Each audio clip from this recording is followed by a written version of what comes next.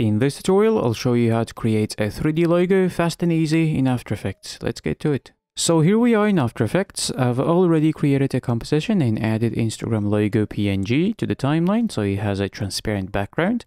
So then I'm going to pre-compose the logo by right-click, pre-compose, name it whatever you like, and make sure you check Move All Attributes, then click OK.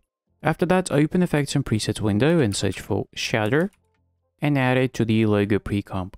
Then head over to the Effect Controls panel and set View to Rendered so we can see the logo.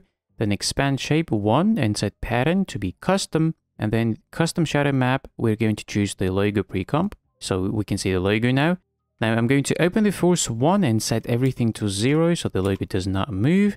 Now in order to rotate the logo, we can either add a camera to the composition or use a built-in camera controls that this effect has. So let's go into the camera position.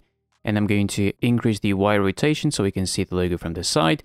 And I'm going to increase the extrusion depth to 0.5 so we can see what's happening. And you can see that there's depth, but this middle part is completely empty. And we can fill it with color if we go into the textures. And here in the side mode, instead of layer, we're going to select color. And now you can see we've filled the middle part with color. But before we change any of the colors, let's go to the lighting settings.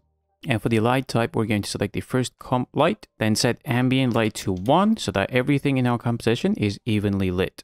So let's go back up to the color settings, and I'm going to select the eyedropper tool and choose the color from the logo, so this purple.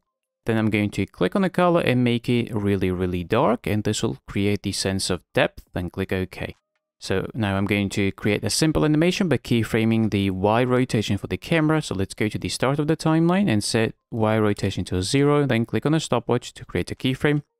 Then go all the way to the end of the timeline and set the Y rotation to 359 degrees. And this will create the perfect seamless loop. So if you want to create like an infinite animation, you could do that. So if we preview this, so that's yet another way to create a 3D logo in After Effects without using any plugins. I hope you enjoyed and learned something new. Thank you for watching. See you in the next one. Peace out.